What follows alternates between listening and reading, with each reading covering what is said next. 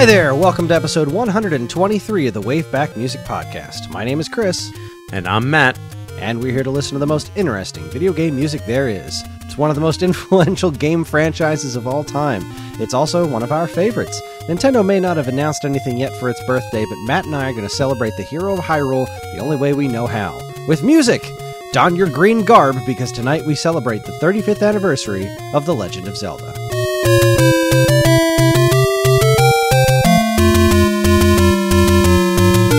Well, hello, Matt. Hello, Chris. This month marks the 35th anniversary of The Legend of Zelda.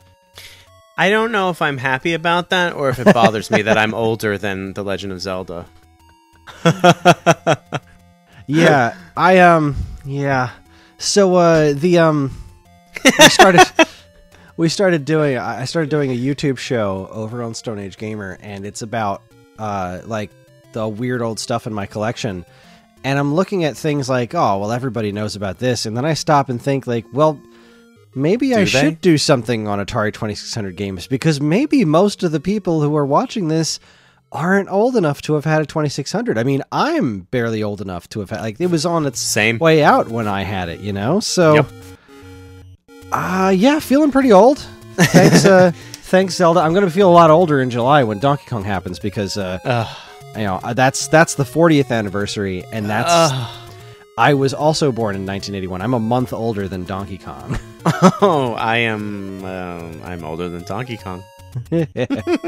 Not by much, but we're not here for Donkey Kong. We're here for The Legend of Zelda. We're not here to talk about how old we are. I'm always willing to talk about how old I am. And then groan as I get up. Yes, talk about how old I feel. Oh, that's a whole other conversation. That's another podcast for another podcast. Podcast for another podcast. Well, let's start by talking about our personal histories. We're gonna get to the music because we got good music, but let's talk a little bit about how did you first experience The Legend of Zelda? Nintendo, the very first game. I swear, there's something about that gold cartridge. God, it's so good. It's so iconic. Like, wow, you see that guy, I don't know, I don't care where you are. You see that gold cartridge and you're like, what is that? And, you know, imagine being like 7, 8, or 9 and seeing that for the first time and, you know, throwing that in the console and then playing it. Like, you know, my early memories of playing The Legend of Zelda are like, you know, sometimes I wonder how, like, I put on my own pants in the morning at 40. I can't even comprehend, like, how I was trying to play that game at, you know, 9 and 10. Please, even in my teens, I was probably still like, what? This doesn't... You know, it was a very ambitious game for the time, and I've seen plenty of interviews, you know, in my later years with the creator, and oh, yeah, I get what you're going for, the big open world, you know, adventure, and, you know, who doesn't have that in them? But, you know, that was my first experience with it, and then the second game came out, and the cartridge was the metallic color again, and I was like, what? But then, of course, it was a side-scroller, so it was like, what? You know, and you jump ahead to Super NES, and, oh, God. That one really sticks with me. It's a Link to the Past, right? Yeah, Link to the Past. Yeah, I mean, I'm sorry to say, there's just so many titles, and you know, for good reason. It's an amazing franchise. They create such a wonderful universe.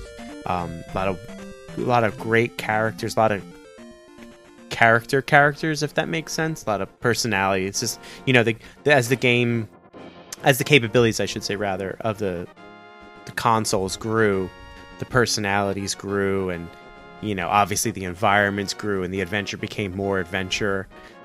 So it's a lot of fun, but that one, A Link to the Past, really sticks with me. And, like, there are times that I sit around and I'm like, I wish I could go back and play it for the first time all over again. It was such a sense of wonder playing that game, and, like, the graphics, like, those are some of... man, that game has, in my opinion, some of the best graphics ever, and I'm talking to date.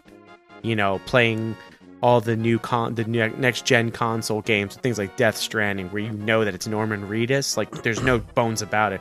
I'm sorry, A Link to the Past has just It's gorgeous. Its art direction It's perfect. so exactly. gorgeous. It's art direction. Exactly what you're talking about. It's all in that art direction. But we're going to talk a lot more about A Link to the Past later this year. Heads up, there are no Link to the Past songs on tonight's episode. But this year does contain the anniversary of A Link to the Past, so please don't turn it off. Forward to that. Yeah. Don't turn us off yet. Yes.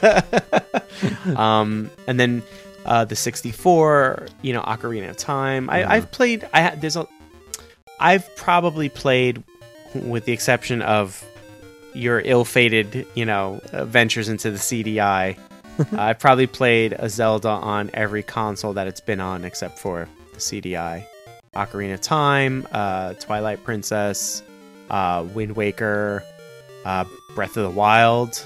Well, I mean, we're gonna get into all that stuff. I think when we get to all the games we talk about, we'll probably discuss some of our personal histories with them as they come. But if you ask me, the Legend of Zelda franchise is like, it's video game royalty, not because it's Princess Zelda, you know what I mean, but because it's in that pantheon, in my opinion, of like the first families. You got the Mario Brothers. Yeah. You've got, the cast from Legend of Zelda, one or two others, but yeah, plenty of history with the Zelda franchise. Well, my personal history, it was funny that you mentioned about the gold cartridge and experiencing that, because that's a part of my initial Zelda experience that I haven't really even thought about in a long time. The first time I saw The Legend of Zelda, I had come home and from somewhere. My older sister, was playing the game in her room with one of her friends, and I'm walking through the hallway and I hear the dungeon music. So that's the first music I ever heard from The Legend of Zelda, and the only thing I had ever seen of The Legend of Zelda was the the image for the poster or something that came in our NES. So I was more or less unaware of what The Legend of Zelda was at this time. Ooh, you gonna learn today. I heard this music. I was like, that is really eerie. And I walked into the room and I saw what they were playing, and they were just like, "Get out, dummy!" Because my older sister, a little kid, my sister didn't like me very much, and so she kicked me out. And I was listening to the music through the walls and just listening to them play this game. Like, wow, this is really cool. Because at this point, I had played Super Mario Brothers and Duck Hunt, and I think the Karate Kid. It was the only things that I had played on the NES. So when I went back in there, when I heard they were done playing, because I wanted to see if I could get a shot at playing it, it was her friend's copy of the game, and when she opened up the console and took the cart out, I was like, what? Because I had never seen a different colored cartridge before. Yeah, they're all that space gray. Here's this gold cartridge coming out of my system, and it was pure love at that moment. And I begged and begged to get my own copy of Legend of Zelda. And I don't remember when we got our own copy of the first game, but I know we got our own copy of Zelda 2 probably fairly close to launch, because I was well acquainted with it by the time the Super Mario Brothers Super Show was a thing. And I loved the Super Mario Super Show. Every day would rush home from school, just can't wait to watch it. But I lived for Fridays. Because Fridays were Legend of Zelda, man. And that was so cool. That was the best. And, I've talked about my history with Zelda 2 on our Zelda 2 episode, and I'll get all into it with A Link to the Past when we do our Link to the Past episode, and then the various other games. But I just posted a video about it. I actually have a quote-unquote complete U.S. collection of Zelda games. I have every single unique U.S. released Zelda game. The Nelsonic Game Watch, the all three CDI games, the Game & Watch console. The only thing I'm missing is there's a couple of cartridge variants of not for resale copy of Majora's Mask or something like that, and the Player's Choice version of Wind Waker for GameCube, but that's not actually a different box. It's not really a different thing, so I don't actually count any of that. That doesn't... No, that's not... No. No. The only real thing that's missing that is a legitimate different thing. It's the same game, so I have the game, but it's the what the heck is that stupid thing called? It's the mini classic for God, it must have been in the... It was around when Wind Waker released. Nintendo released, or some company released, a series of like kind of fold in half big old keychain things that were reissues of Game & Watch games. I had a friend that had that and I wanted it so bad. So there is a Zelda mini classic that's a repro of the Game & Watch game. Yeah. In this little gold looking thing, and I don't have one because they sell for several $100s now.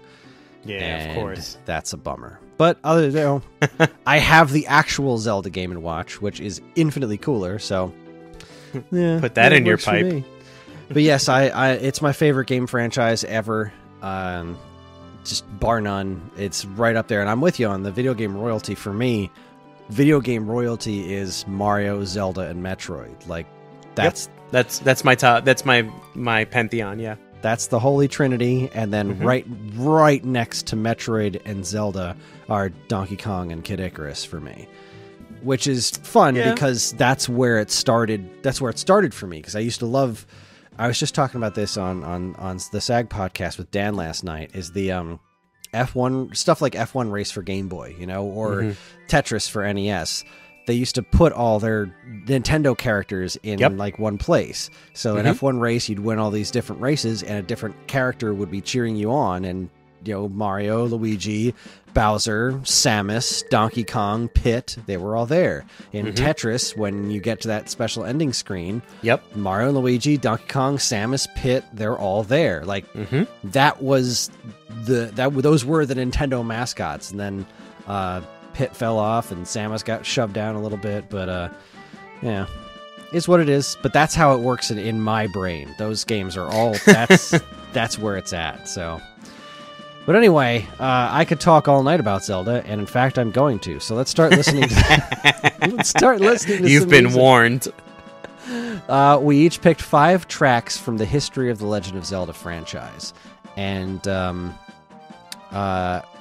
have you already looked at what all my tracks are? Do you know all of them?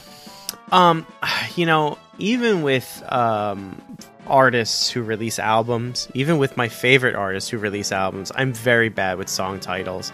I read the whole track listing. Obviously, I recognized my stuff because it's the stuff I picked.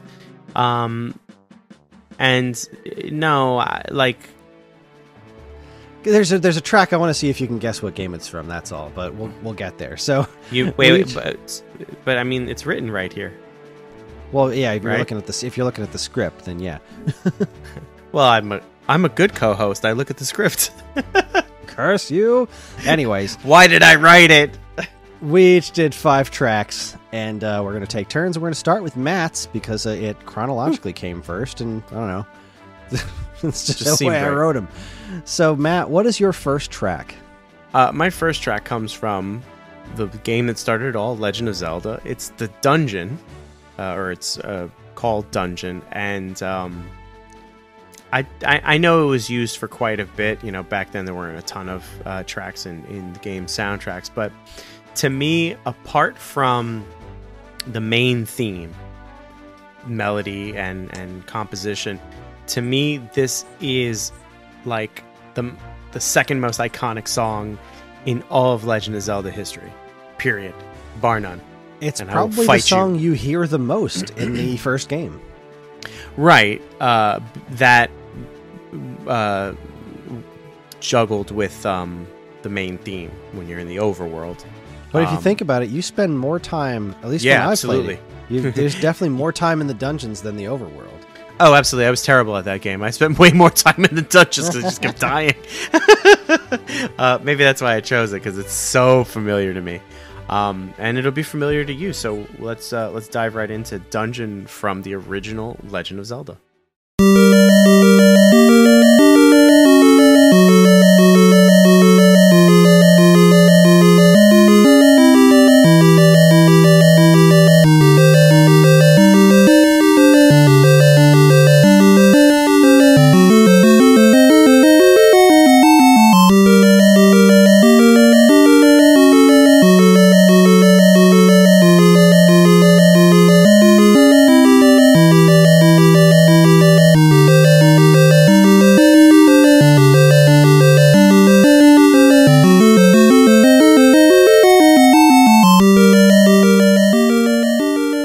a song that is. Oh, there's so many like fond memories and nostalgia attached to just that song. Mm-hmm. And then of course, you know, excuse me. And then you think about how it's been redone over the years, and it shows up in places like Smash Brothers, or you know, these tracks end up in things like Smash Brothers and stuff. And you know, you have so many other gamers like us who are so fond of the music that they go ahead and they recreate it. You know, there was that.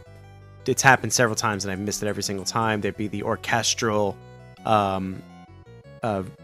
concerts of, you know, The Legend of Zelda. And, oh my goodness, yeah, I've actually seen that 3 times. Are you serious? That's amazing. Yeah, I got to see it 3 times, and there was a website that I got to do an interview with not the conductor, but one of the producers on it. I got to go backstage and interview them. What? That's so cool. Oh my god, I love the Symphony of the Goddess, it was called. And yes. It blew me away every time. It was so cool. In fact, the conductor, she would conduct with the Wind Waker, which was just the coolest thing. That's that's pretty awesome. Oh my god! And then I saw it on its first run, and then on its second run was after Ocarina of Time 3D came out, so they upgraded all the because they would show all the gameplay footage. They upgraded it to the 3DS one, which because the visuals are so much nicer on that. So, oh my god, what an amazing experience that was. That was so good. Yeah. So I mean, like, you know, these, like, I personally love this version of this song. Me too. There's something that, like, I don't know if it's, again, because of my nostalgia for the game, or obviously it's just a great track. Composition is just fantastic. I can't quite put my finger on it, but there's so much. It's such a simple piece of music, right? When you really like break it apart and you look at its parts, but it comes together just so beautifully. And then, right, love the piece. The loop is great, and then once it's about to loop over, it goes like, it just brings me such joy. Mm-hmm. And I'm just like, it doesn't get any better than that. You know what I mean? I do. It's extraordinarily eerie, and it all comes down to those instrument choices.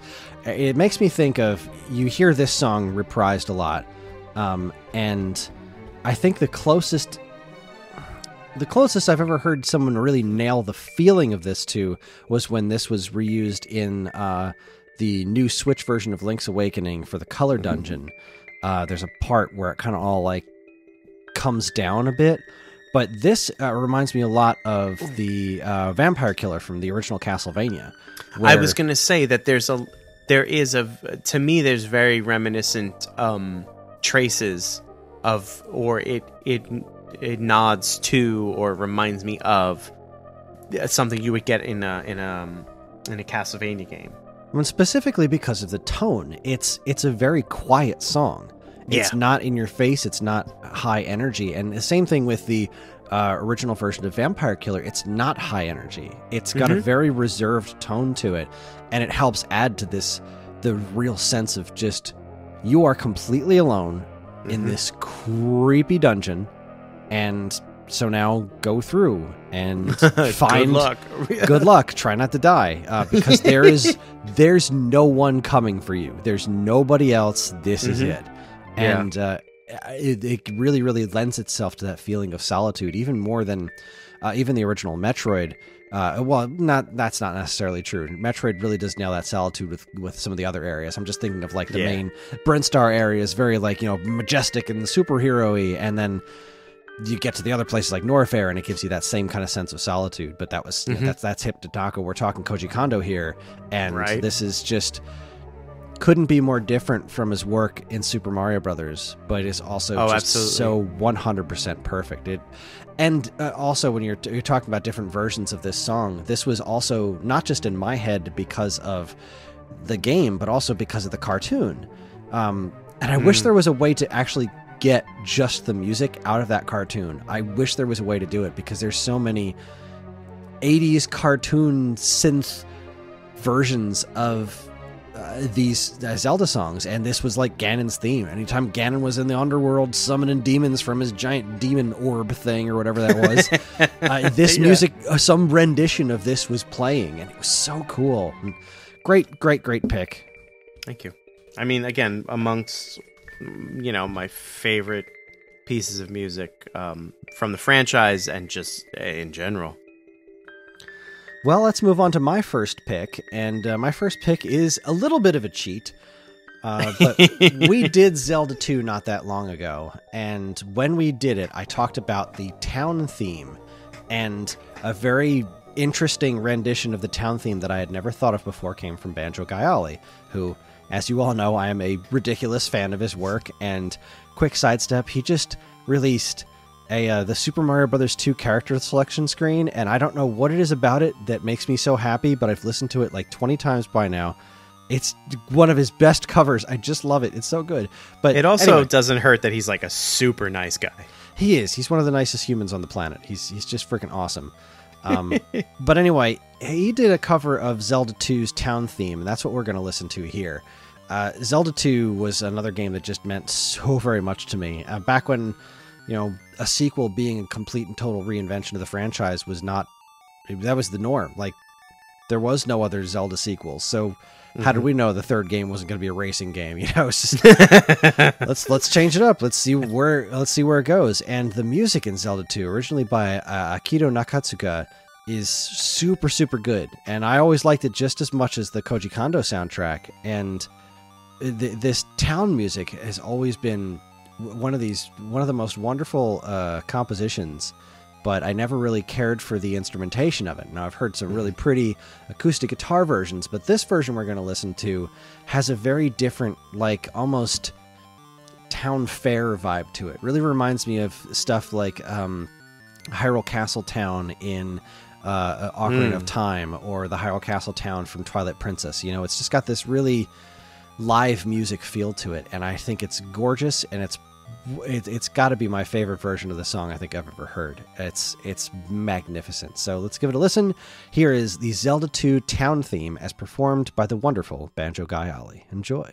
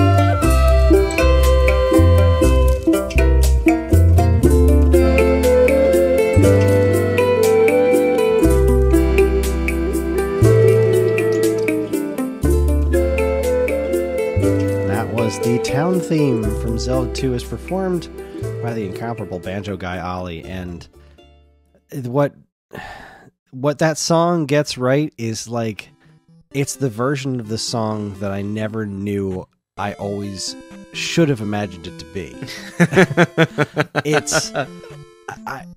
It makes so much sense that that's what that song sounds like, and I never would have imagined it with that. It's that super laid back beat, because in the original version, there's just a little bit of percussion, like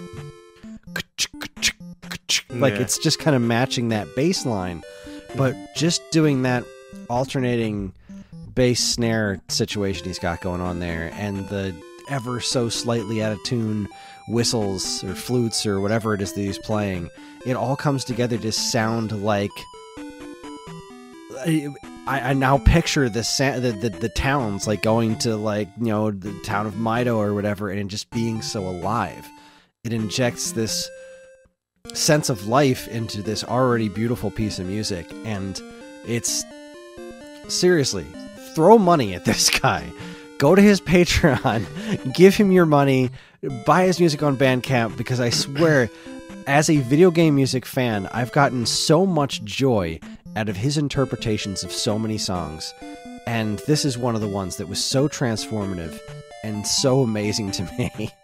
Yeah, I can't think of one piece of his music that I've heard that I've been like, nah. The whole time I'm listening to this, all I'm thinking is, why can't he be a jerk? Because quite frankly, like, he's super talented and he's super nice on top of it. Like, oh, come on, man, save some for the rest of us. And I hope he hears this, and I hope he understands how angry at him that he's so nice and talented. But more seriously, like, everything that you said about this track is absolutely what I love about this track.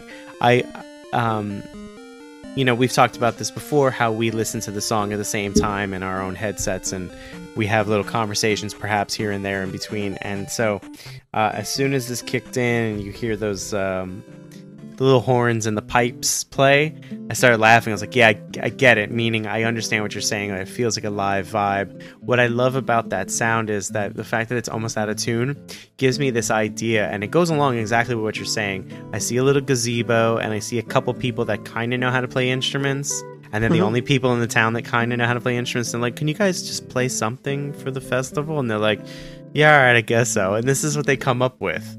You know, like, the band leader is obviously the most talented of them all, and the rest of them are just kind of, you know, the way you think of a high school band in a movie where they're a ragtag bunch, but like in the best possible way. I didn't recognize the name, but I absolutely recognize the song, and this is such a fantastic rendition of the song. And I don't know that I'll be able to listen to the original again. I think I might be ruined. Thanks. But, you know, again, I'm ruined in the best possible way. So, yeah, I don't know if ruin's the right word, but this is how I'm gonna hear the song in my head forever. It just is so good. Oh yeah, absolutely. It's like, you know, there's only because this is in my head, I'm a big Black Sabbath fan. I'm also a pretty decent Pantera fan. Pantera did a cover of Black Sabbath's Planet Caravan. So Pantera did a cover of Black Sabbath's Planet Caravan, and you know, Black Sabbath did it well, but when Pantera got a hold of it, it just made it so much better, and to the point where I'm like, yeah, that's not a Black Sabbath song anymore. I'm sorry, it's a Pantera song. You know, like Johnny Cash redid 9 Inch Nails' Hurt, and, you know, it kind of comes to the point where you're like, that's kind of not 9 Inch Nails anymore, which I know might be sacrilegious to some people, but, you know, sometimes, you know, people just take that thing just a little step further, and you're like, yes, that's what was missing. So, there you go. Yeah, you're 100% right. That is certainly how I feel about this. This version really just completes that song. Yeah.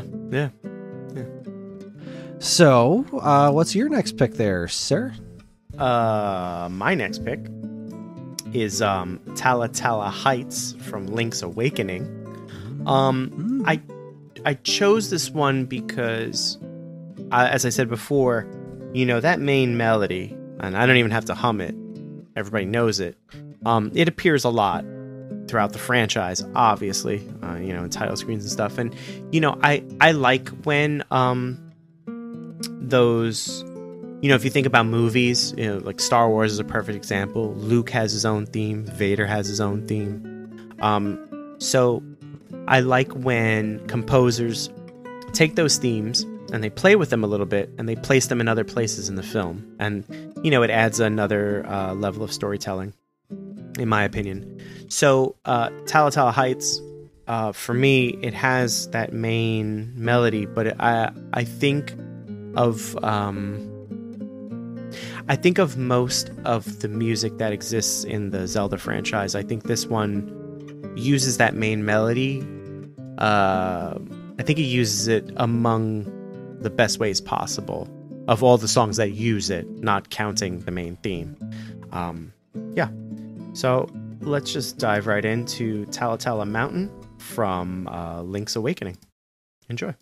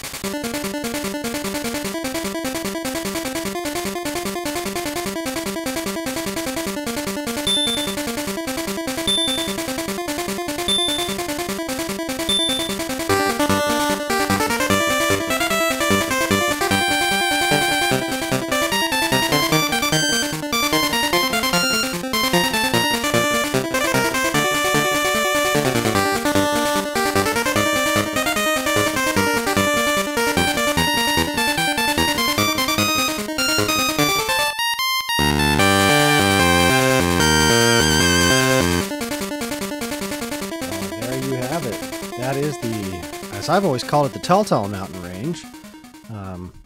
It's Tal, so I don't even know how you're supposed to pronounce it, but whatever. What was I saying? Tala? Oh, my bad. Yeah, I'm adding syllables. I have a bad habit of doing that. That's okay. Well, you just made up a word too, so I feel okay now. So I agreed with everything you said beforehand about this being one of the best uses of that main Zelda melody.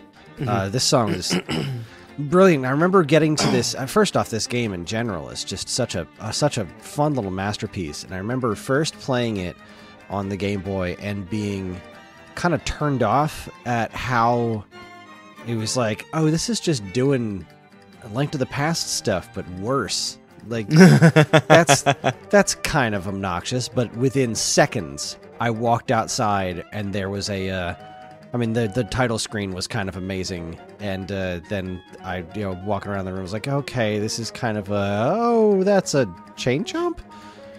Why is there a chain chomp here? And those urchins look a lot like the Gordos from Kirby.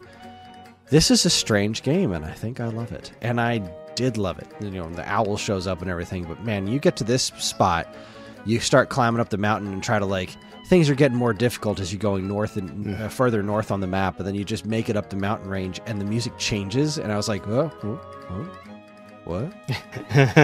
What's going on here? Because that had not happened in a Zelda game previously.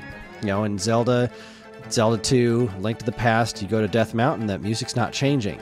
Unless you're in the Dark World and Link to the Past, but that's kind of a different animal. The music's different everywhere, but you go up onto the mountain and then this music starts changing, and I was like, what is this? I shouldn't be here. And then I went back down, and then I immediately turned back around. I was like, that sounded good. And I went back up there to this one little spot. I couldn't get anywhere past just this one little spot, and I sat there and listened to the music for a couple of minutes like, wow, this is good. I love this darn game. Right. And yeah, this is one of those songs that's always stuck with me, and the whole game in general. The remake on Switch was just beautiful, and I love it. Great pick. Thank you. I think among my favorite parts, obviously the main melody, as I mentioned before, is just among my favorite just composed melodies of all time.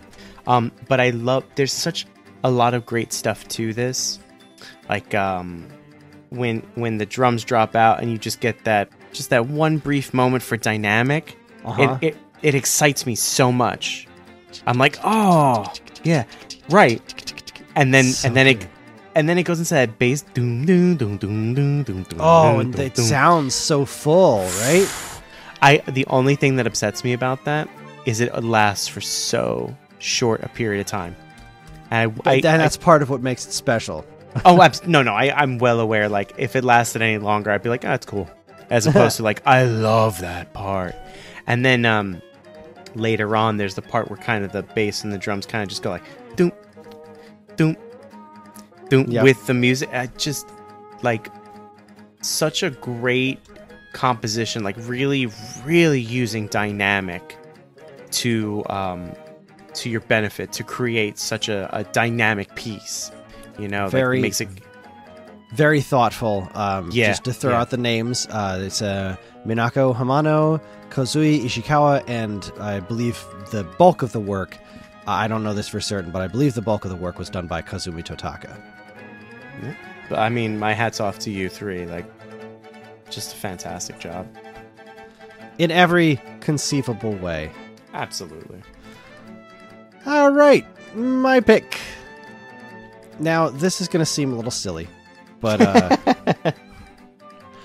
I really did want to throw this out there, and I don't mean this in any sort of ironic way, okay? I need to tell a story about why I've chosen this song. Let me settle in here. So this is... we're going to be listening to a song from Link Faces of Evil for Philips CDI. Now, these games are legendarily awful, and they are as bad as they say. But let me preface this by putting you in a position that some of you may have actually been in as well. I started with the original Legend of Zelda, became quickly obsessed with the franchise through Zelda 2 and the animated series, right? Now that cartoon was it for me, right? That's in my brain like, wow, I love this cartoon. Then A Link to the Past shows up and completely just blows my world in two. A Link to the Past was it was a watershed moment for me. Mm-hmm. It showed me how much more games could be. It looked like what my imagination thought the original game should look like. The colors, the grass was green, the water was blue, the lost woods, everything. Game is a freaking masterpiece. Yes. So what's next? Where does Zelda go from here, right? Link's Awakening, okay? Link's Awakening comes out for Game Boy, and while visually it's not as impressive as A Link to the Past, it could never be, but it was portable Zelda, and it had such a personality, and by the time it was over with the story and everything, it was all heartbreaking. I was, again, completely and totally solidly blown away. What I wanted Zelda to do after Link's Awakening was to revisit Zelda 2. Okay, so we had Zelda, the top-down, then we had Zelda 2, which was this amazing sidestep, but then we went for 3 and 4 back to the top-down thing. I would love more than anything for them to take another swing at side-scrolling Zelda. Now, Ocarina of Time was a ways off. The N64 was a twinkle in the eye somewhere. I had no idea what was coming next for Zelda. As a kid, you get up in the morning and you watch your Saturday morning cartoons, but if they haven't started yet, sometimes you would turn on the TV and channel surf, which you young folks don't really understand what that is. But you'd flip through the channels and see what was on. And one day I landed on, before all of my cartoons started, I feel like this was a Sunday morning thing more than a Saturday morning thing, but that's just tucked in my mind. Either way, one weekend morning, super early, I came across an infomercial where there's this guy named Phil talking to this sentient wall about the meaning of life. And it was an infomercial for the Philips CDI, which we all know it's like a joke now. But then, when you think about technology of then, the Philips CDI was this...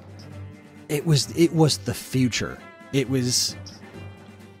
were talking about, and here's Compton's interactive encyclopedia, and they're moving things around and interacting with an encyclopedia. And I look over at the wall, and there's an encyclopedia set on my wall, like, oh my god, this is incredible.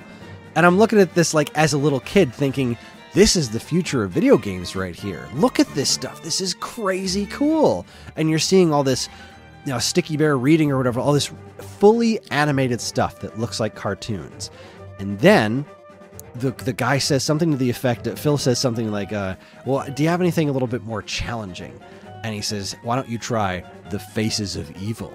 And the title screen for Faces of Evil shows up, and it says, Link, the Faces of Evil. And my heart dropped. I was like, what? And this song we're about to listen to is what played. As it started, this song plays, and you see the honestly really cool looking map that shows all the different places that you can go, and they start showing the gameplay, and they start showing some of the cinematics. Now, I'm a little kid. I've obsessed over the Zelda cartoon, and this Zelda stuff, when you're not really hearing all the really crappy dialogue and acting, looks like the cartoon. It looks like that Super Mario Bros. Super Show cartoon in a video game. Now you've got scenes like that, you've got this incredible map, and then they start showing some of the gameplay. I had no idea that it controlled like trash. It just looked like a new side-scrolling Zelda game. And I was like, I need this in my life. I need this. And I begged my parents for the CDI over and over again, and they never bought it for me because it was insanely expensive, and thank goodness they didn't, because I probably would have hated this game. It would have made me so sad and so angry. But this song, and really a lot of the music in Link Faces of Evil and its companion game Zelda Wand of Gamelon the music's pretty solid. It's not like Koji Kondo worthy stuff, but there's some really cool pieces in there, and this world map theme is one of them, because for me this was what the future of Zelda was. This song right here was just this heart-pounding moment for me, and it's a pretty cool tune. So this is World Map Theme from Link Faces of Evil for Philips CDI by Tony Trippi and William Havlicek, I think is how you say that. Either way, they did an admirable job on a soundtrack to an unfortunately terrible game. So let's give it a listen. World Map Theme from Link Faces of Evil.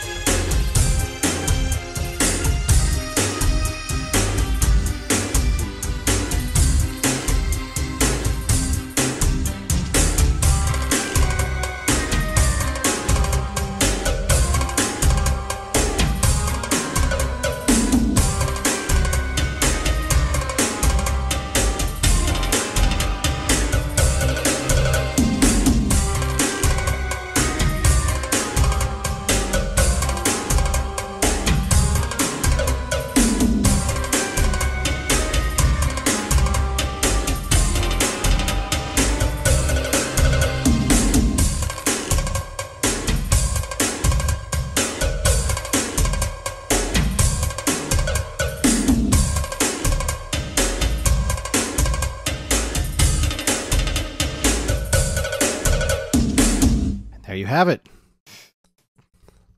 So now imagine, if you would, that you don't know that song is connected to a very bad game. And everything you had heard out of a Zelda game before this, the highest fidelity you had gotten was the Super Nintendo.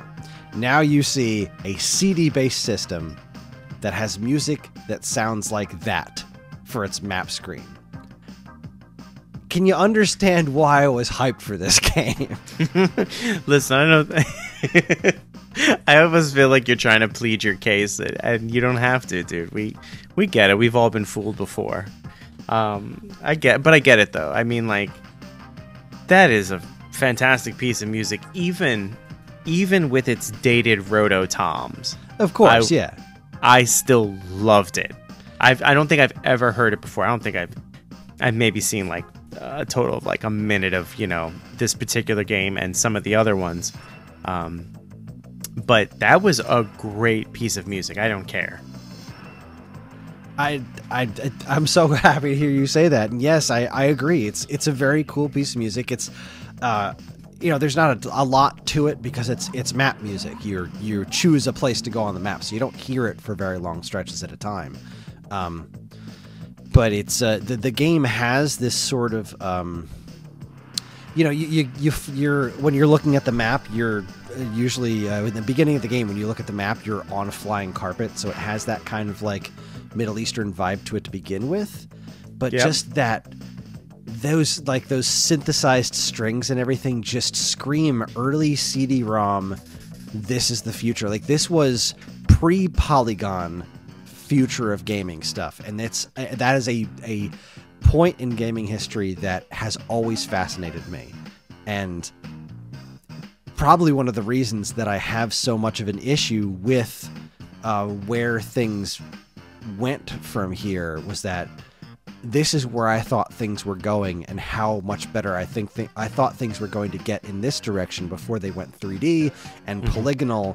And honestly, when we listen to the next track, you'll hear a little bit of just a tiniest smidgen of my disappointment in instrument fidelity as a Nintendo fan, because for as utterly brilliant as the soundtrack to the next one we're going to be listening to is, the instrument fidelity, because it was still a cartridge-based system, was slightly problematic for me. And I don't know, man. When I finally did get this game and played it, the CDI is not a great system. It's just not. But it is a fascinating piece of video game history, and there is good and interesting in Link Faces of Evil and Zelda Wand of Gamelon. Not much. I do not recommend seeking out to play them. If you can play those new remade ones, somebody recently, quote-unquote, fixed these games. And they didn't change the visuals or anything like that. They just made the controls work. So you don't have to stab the rupees to pick them up. It just moves like a video game instead of something that wants to be a video game someday. Oh, look at the little video game that tried. Oh boy. Well, that's my weirdo pick for the night, and I hope you all enjoyed it. Yeah, everything you said about the flying carpet and the synthesized strings and stuff, like, again, I really know nothing about this game, so when you said flying carpet, it all like had a aha moment. Like, the rototoms make sense, the drum pattern being played makes sense, the synthesized strings to some extent, that like almost and I use almost as in like a 25 to 35% almost flute sound, synthesized string sound. Like, I get it, I really do. But you know, all the trappings of, you know, that time period musically, sonically, to me it still works really, really, really well. So thank you for bringing that to the table, because I don't think I'd ever seek this game out, like, ever. I know that you played them for the Pain in the Ass-a-thon, but I did it in the middle of the night, so. and you're a much better man than I am, so you know. Yeah, that's great. I'm really happy to have heard that. I'm happy to share one of the few positives of those games with the rest of the world. You know, I take the Paul Heyman approach to life, accentuate the positives and hide the negatives. And really, that story that I told about that whole thing with that infomercial was just... it's one of the reasons I will always love that platform, and these games in particular. They're just a source of unobtainable fascination to me, because then you tack on top of the fact that I was never able to get them until I was much older. Mm-hmm. They always held this mystique, like, because nobody talked about them. Like, it wasn't like there was the internet out there to talk about how great or how terrible these games were. I saw them in Electronics Boutique and was like, oh man, I wish I could buy this, but I don't have the system. Mm-hmm. And that was it. Then I didn't hear anything for forever. And so I just had these built up in my head. Like, there are 3 Zelda games out there that I've never played. And nobody I know has ever played. And nobody's ever talked about them before. And I want to know what they're like. And then I did finally get my CDI when I worked at FuncoLand, but then I couldn't find these games because nobody had them, and there was barely a secondhand market. I couldn't find them on eBay, and then they started going for stupid prices, and then I eventually found them years and years later. But by that point, the secret was out. Like, oh, I'm sorry, those games you thought were like amazing hidden gems are actually some of the worst games you'll ever play. God, I mean, like I said, we've all been fooled before by games, and I know that feeling, but I also do know what it is to have a mystique around a game and just be like, I don't care. I need to play this. But, yeah, and that was where I was at. I didn't care. All right, Matt, take us to the next one. Take us to a true Zelda classic. Oh, man. Where do I begin with this game? You know, when searching for tracks for tonight's episode, it's funny that I don't want to say that I forgot about this game per se, because the game itself is based around a musical instrument. It's like, well, duh, you're gonna pick a song from this game. Like, what are you, dumb? That game, of course, is Ocarina of Time, and I feel like where A Link to the Past is probably, my opinion, hot take, top 2 best games in the entire franchise. Ocarina of Time, I think, for a lot of people is more memorable because of the actual ocarina and having to play it. And it came, you know, the game itself had just a wide berth of a soundtrack, but then on top of it had these little melodies that also had full pieces to them. Mm-hmm. And there's just a lot of great music in that game. I was listening today, the day of recording, I was listening to some of it.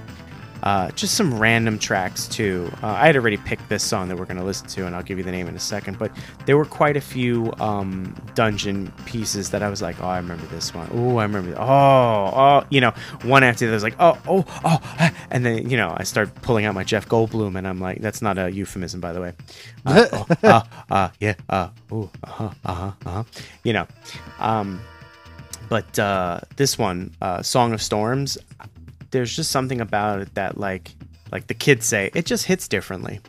And let's see if you guys agree. This is Song of Storms from the Ocarina of Time.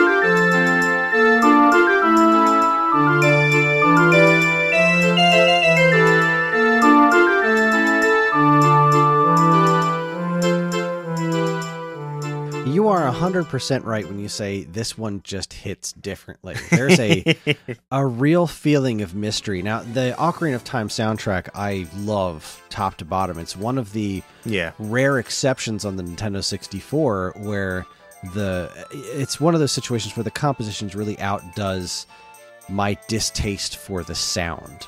The Nintendo 64 obviously couldn't do CD quality sound, so all in that generation, so much truly amazing music was coming out of the PlayStation at the time and the Saturn at the time, and even stuff like the CDI and the 3DO and PC. But then you have the Nintendo 64, and you've got these very, I don't know if compressed is the right word, but very fake sounding instruments. And you listen to them now, and there is a certain charm to them, but it's not like chiptune charm. It's like, right, here's some really crappy instruments they used to play some really amazing music. And Majora's Mask, I think, suffers from this just dreadfully, where there's a lot of really great tunes in there, but I hate the instrument choices. I will absolutely agree with you on a lot of that. But this song in particular had such a mystery to it, and it was really eerie because it's just used in that windmill. You walk in there, and there's this completely nuts guy with a creepy look on his face and this little box, and he's just cranking it and playing this music. He's round and round and round and round. I'm like, okay, buddy, whatever you say. I'm gonna go. Please don't kill me. Yeah. I've been fighting monsters. I just killed a giant spider inside of a giant talking tree. You are the scariest thing I've seen in this game. And then you come back later and you play the Song of Storms inside, and it starts raining, and he loses his mind. As if it wasn't already gone. Right? It's like whatever little threads of sanity he was holding on to are gone. That guy is broken. And it's like, I don't even know. It's the weirdest, second most unsettling thing in Ocarina of Time. The most unsettling thing is the Skulltula house when you walk in there and the dude's half transformed to a Skulltula, and I'm like, no, kill it with fire. Side note, speaking of kill it with fire, not related to anything, I just found out there's a game coming out for the Switch called Kill It With Fire, where you go around killing spiders with overkill. Yes. I just saw it the other day, and I was like, that's a good idea. That's a great idea. Sign me up. Anyway, but this song was an incredibly memorable piece from an incredibly memorable soundtrack, and it definitely has a huge cult following as a song. Like, it's one of those things that just, if you're a Zelda fan, this is one of those songs that always gets its own treatment. Like, this song had its own version in Smash Brothers, its own section in the Symphony of the Goddess. Like, this is one of those things that people really gravitated to as just a really eerie, memorable song, and it's a fantastic pick. And I think for me, or I should say, what draws me to it, of course, the mystery of it. There is sonically, it's composed in a way that allows for an air of mystery. Oh my god, excuse me. Something came up with that. All right. What draws me to it, though, is the fact that it is very sea shanty. And long before, like, the TikTok challenge and stuff, I was very much about sea shanties. Like, there's just something so interesting about them. The songs that workers make up to pass the time is just great. But this is, this piece to me has that nautical, has that sea shanty feel, has the mystery vibe, as you put it, the eerie vibe. It's just a great piece of music, and like, there's nothing really fancy about it when you think about it. Or for me, when I think about it in the grand scheme of things, I think it just falls right into that neat little category of sea shanty, nautical, and in a soundtrack of just great music. This is one of the ones that really sticks out. And obviously, as you said, it got its own portion of the concert with the orchestra and stuff. So I mean, obviously it's not just me and you that see or hear it in this case. So no, yeah. Definitely not. It's one of those songs that people really gravitate towards. Yep. Well, my next pick is probably not one of those songs that people gravitate towards. I don't really hear people talking about it all that much, but they probably will be soon. So my next pick comes from The Legend of Zelda Skyward Sword, which is a somewhat underplayed game in the franchise, I believe. This was a very late Wii release. This was you had to use the Motion Plus controller for it, so it came packaged with a Wii Motion Plus controller. And this was when the franchise was getting a bit stagnant. I still loved the games like Twilight Princess and obviously Wind Waker and whatnot. I lost my mind every time there was a new Zelda game, but the hype for the franchise had died down considerably because things had gotten a bit formulaic as far as like, here's Ocarina of Time. This is the one everyone loves. And we're just going to kind of try and build on this formula a bit.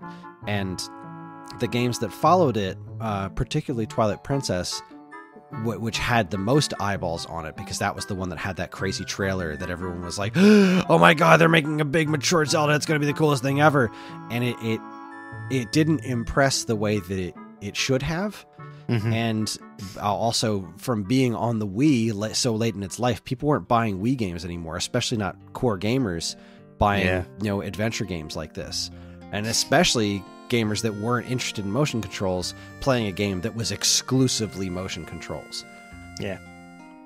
I loved this game, though, and when they announced that this was getting an HD remake on the Switch with regular normal person controls, I was completely just over the moon for it. I was like, this is great. Now, the fact that entire Nintendo Direct I have, different feelings about. It didn't blow me away the way I'd hoped it would, but there were things in it that made me very happy, and Skyward Sword being released in HD is one of them, because this is a very, very beautiful game, and it tells a really nice story. For all of its issues with the overworld, it does have a lot of, somewhat empty areas. There's a lot of backtracking and whatnot. It's not a perfect game, but it tells one of the coolest stories, I think, in the franchise, and has some of the most memorable characters, including a version of Zelda that takes...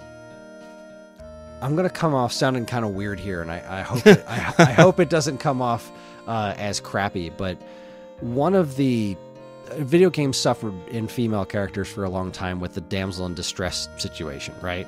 Yeah. You had your original Zelda, your original Princess Toadstool. There was absolutely zero empowerment there. Women in video games were, prizes to be won. Then there came this kind of turn where Lara Croft existed, and now women in video games had to be sexy badasses. Yeah. And the version of Zelda eventually that kind of tempered out, and you started to get genuinely good female representation in video game. Not a lot of it, not nearly enough as there should be, but you started to see some characters like Midna in Twilight Princess and Zelda herself in Twilight Princess were, Zelda was still in the dress, but she had a sword, and it was female empowerment, and good female characters in video games always had to be badasses. In The Legend of Zelda Skyward Sword, Zelda is similar to the way she is in the game that followed this, Breath of the Wild, that totally reinvented the franchise. Zelda is a badass for a very different kind of reason. She's not, sassy and that kind of strong or anything like throwing out one-liners. She's intelligent. She's intelligent and she's brave. And you do have to save her. Your mission is going after her, but because what she's doing is not something, that involves a physical prowess of fighting a thing. She's doing something that is incredibly important that only she can do. And it's something that I really liked about this representation of Zelda, is that she was not portrayed as some sort of physically strong character. She was just portrayed as a normal person who had a destiny that she never asked for and wound up having to go through stuff. Like, I don't want to spoil the game, and I don't remember all the details, but I just remember going through this game, and I really liked the character of Zelda. This was also the first game in the franchise that was overt about there being a romance between Link and Zelda. Mm-hmm. They were childhood friends in this game. This is also the earliest story game in the franchise. It tells about the formation of the Master Sword, and the reason Link is always dressed the way he is throughout history. Like, it gives a lot of really, really cool lore. And one of the first songs that I heard from this game was the romance theme, which was in one of the earlier trailers for Skyward Sword when they were showing off this romance between Link and Zelda. Like, there was a flirtation there. And this is, without a doubt, one of the most gorgeous pieces of music that's ever appeared in a Zelda game. It is a very, very pretty theme. And it's not one that I hear referenced, and I don't hear Skyward Sword referenced at all by a lot of people, because I guess it was just so underplayed. And when you think about Skyward Sword, or when people talk about Skyward Sword, this is the internet, so you're going to focus on the negative stuff, right? Remember how crappy all the dousing stuff was? You always had to hold your sword up straight in the air and motion controlled, blah, blah, blah, blah. Sure, the game had a lot of problems, but it also did a lot of really good stuff. And this song, the game's soundtrack in general, but this song in particular, is one of my favorite things from the game. So this is Romance Theme from Skyward Sword by Hajime Wakai, Shiho Fuji, Mahito Yokota, Takeshi Hama, and Koji Kondo, who are all the people listed on this game's soundtrack. And this is just one of my absolute favorite pieces of music from Zelda. Enjoy.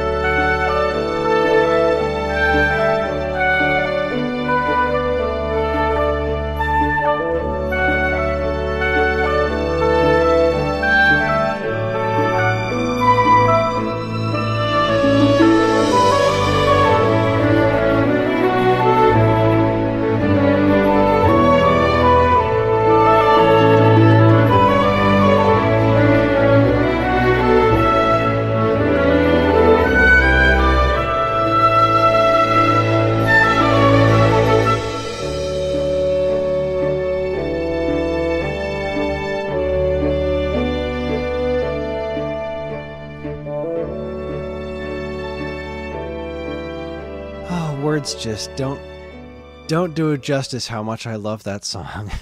But we're gonna try anyway. We're gonna try.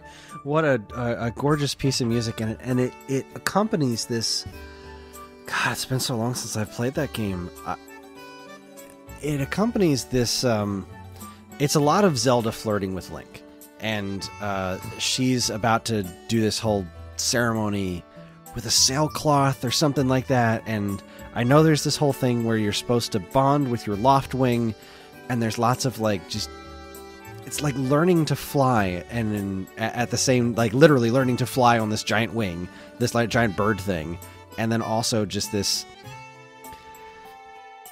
I remember the trailer more than anything. And the trailer where I first heard this song is like it's going through all these cute little scenes with Link and Zelda, and they're jumping off a cliff and landing on their birds and flying away. And then the song gets very abruptly interrupted because it's when Link and Zelda are flying and their eyes kind of meet like, yeah, these two like each other. And then the sky opens up and Zelda gets pulled through this portal, and Link like tries to go after her and fails. And this song is so emblematic of the feelings that this game provided me with. And for me and games like this is I can get over a lot of negativity if its heart is in the right place. And this game's heart was in the right place the whole time. Like, for every bit of something that was not great, like the dousing or whatever, you had something like this scene in the desert where if you stand near a rock, it creates a field around it that is in the past. So you're walking in this circle that's in the past, but outside of the circle is in the present. There's so much crazy creativity stuff in this game that really stuck with me. And so when I look back on Skyward Sword, when I think back to that game, I remember the stuff that I loved way more than the stuff that I didn't.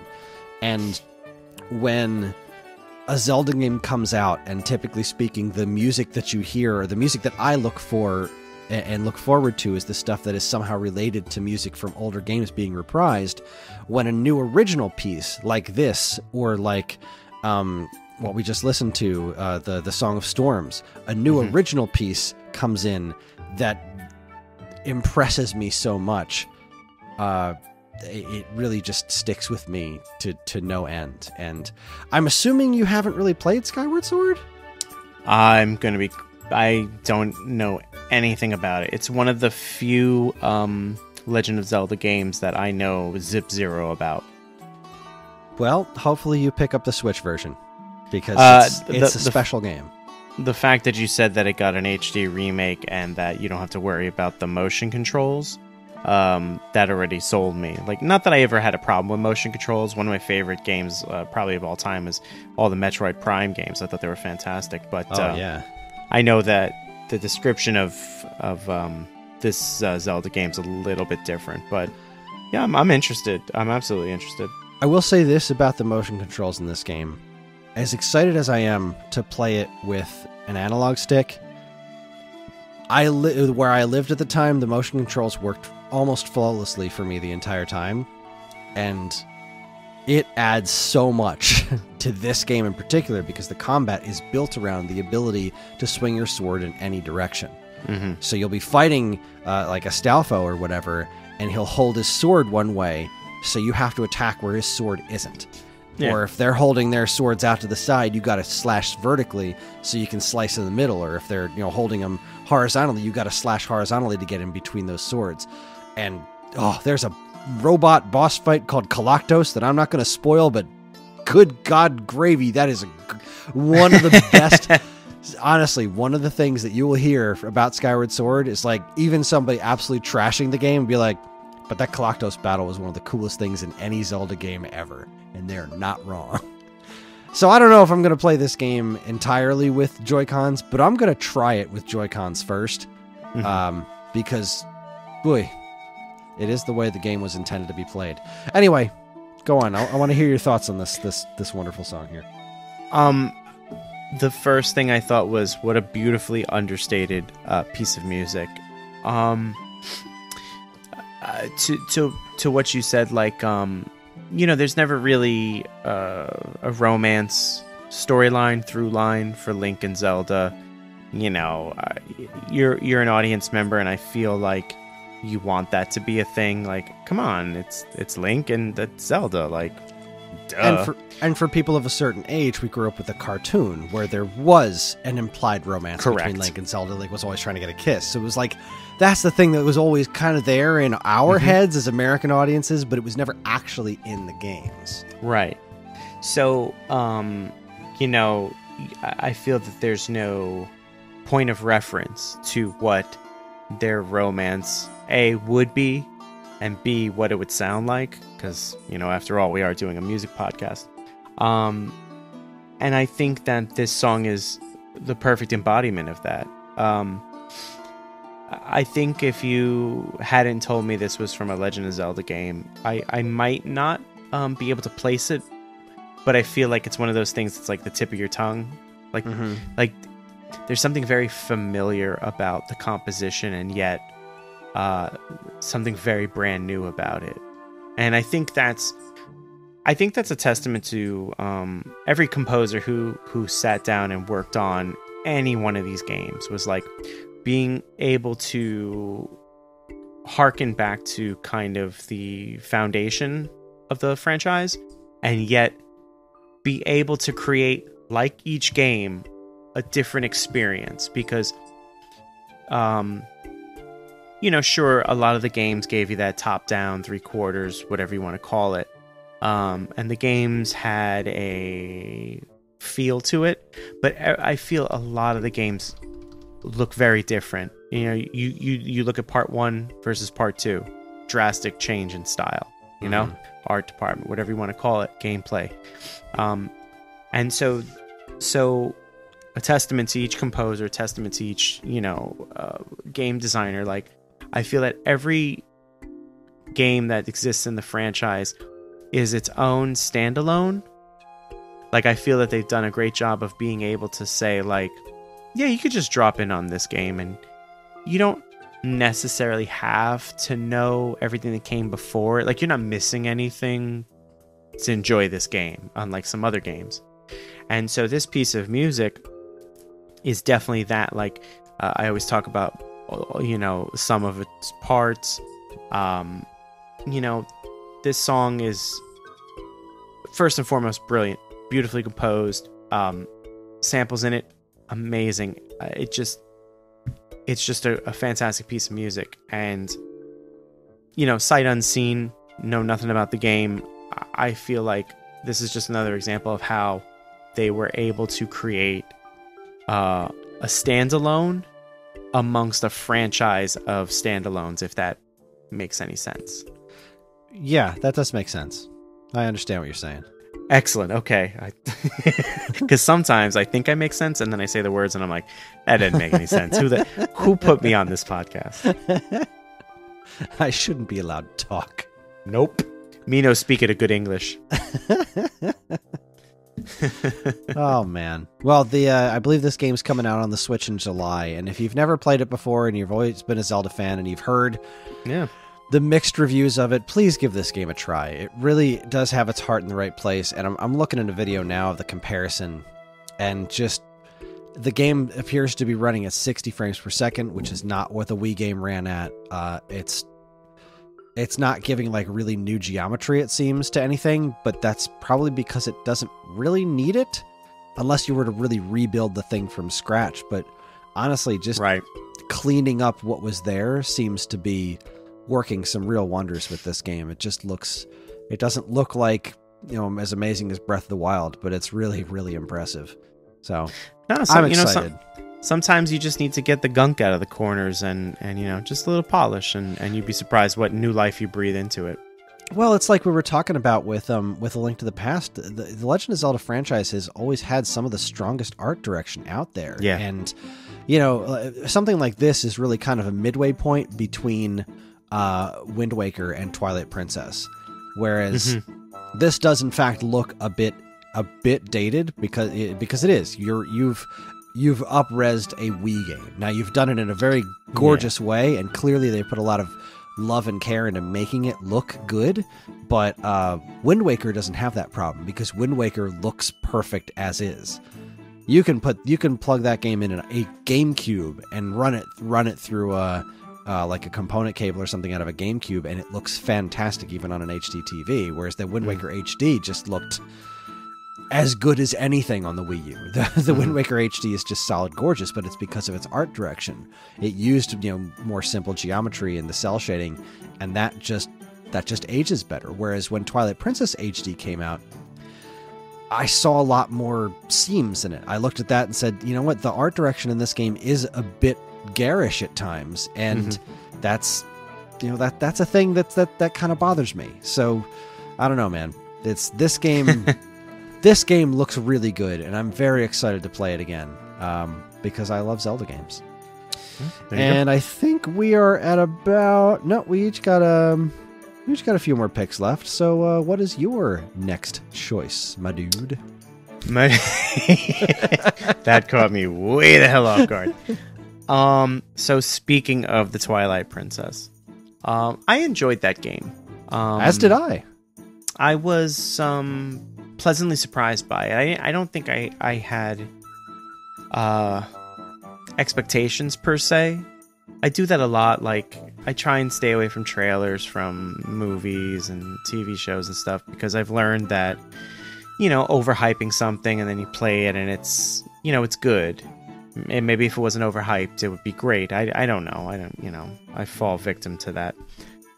So I didn't have major expectations of Twilight Princess, and I really enjoyed it though. And this song is weird because I don't actually remember it in the game. I don't actually remember a lot of the game. I don't remember a lot of life, but that's a whole other set of podcasts. But again, going back and listening to the soundtrack, I remember a bunch of these tracks. I remember really enjoying them. It did bring the nostalgia back of the game, certain parts of it and stuff like that. But this song, when I gave you the name, you had asked me, like, because you found it was one of those songs that has a couple of different names. So for purposes of this episode, we're going to call it Forgotten Village.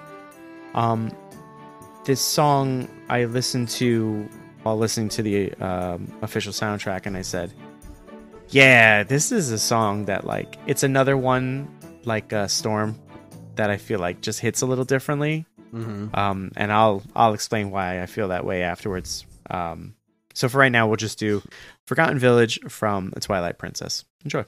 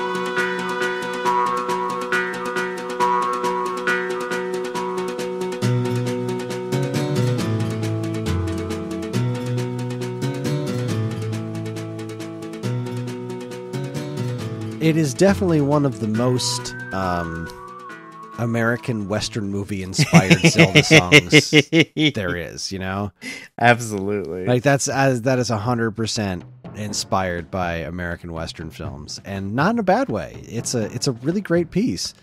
And it kind of plays off of the main melodic theme of Twilight Princess, and I do remember this song quite well. It's one of the ones that I've gone back to in my listening of various Zelda soundtracks over the years. I think it's a wonderful piece. It's a great choice. And before I go completely hog wild with my history with Twilight Princess, I'll let you talk. Oh, thanks, bud. No, for me, exactly what you said. It's very much, American Western. One of the things I was thinking was, it's someone's impression of someone doing an impression of a Sergei Leone, Ennio Morricone music, because Sergei Leone did the spaghetti westerns better than anyone. You know what I mean? Uh-huh. But then, of course, you look.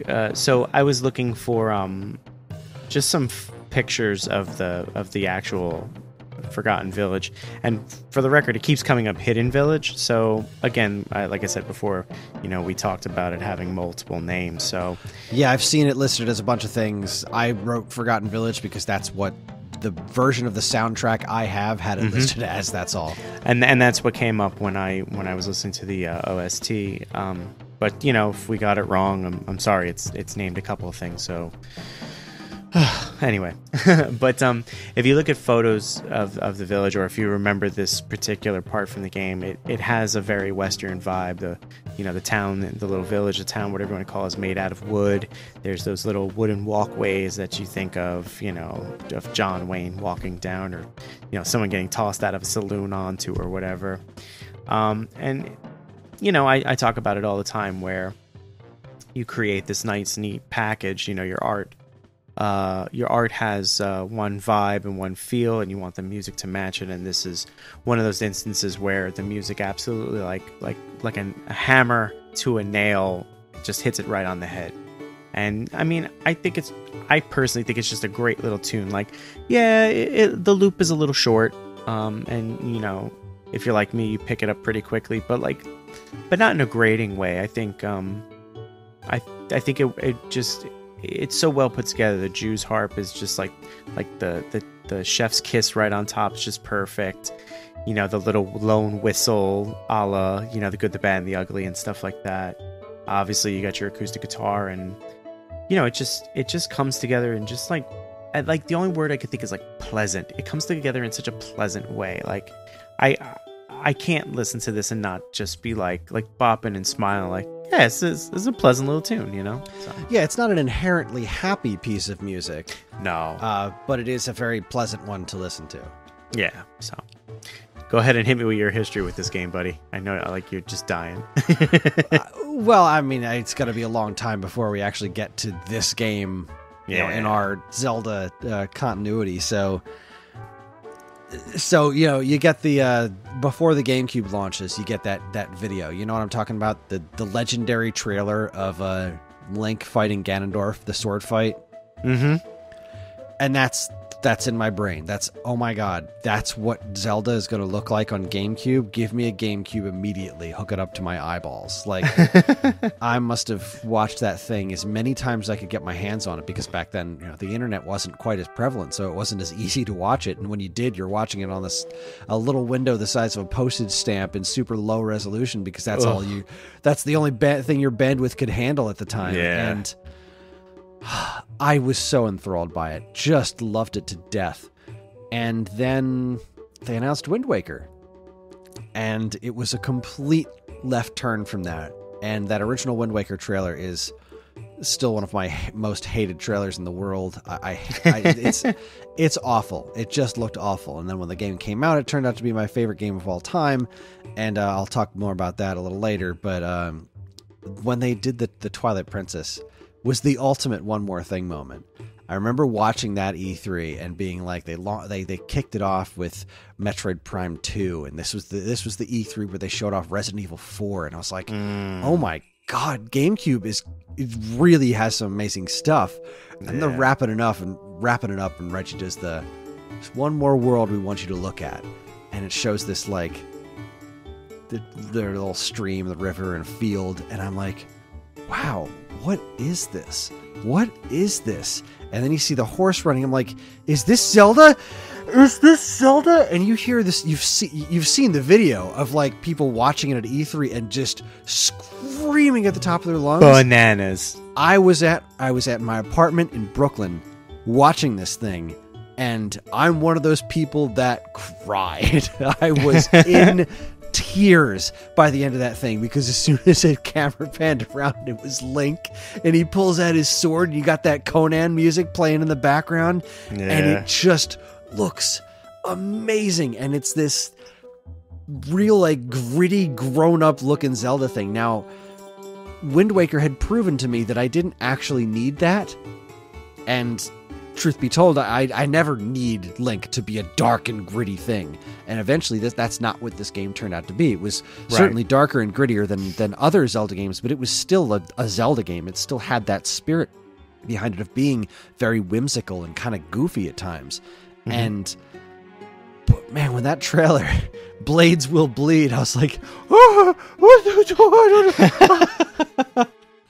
and I followed this game's every trailer I could get my hands on, like you wouldn't believe. I was just so completely excited for it. And when it came out, and it wasn't everything I hoped it would be. You know, it launched on the Wii, and it had waggle controls, and I didn't love that, but I did love the pointer controls, like the IR aiming for arrows and stuff. I loved that. Yes. Because I initially played through it on the Wii, and then went back and played through it on the GameCube, and I never finished the HD version because I just didn't have the time to play games when that came out. And yeah, that was when my kid was old enough where I couldn't just, plop him down somewhere and then play video games for a couple of hours. He was like, no, he demands attention. That's not something and he's not old enough to understand liking The Legend of Zelda quite yet. So, I hope this comes to Switch so that I have a better opportunity to play it again, because, I could just play the HD version on my Wii U downstairs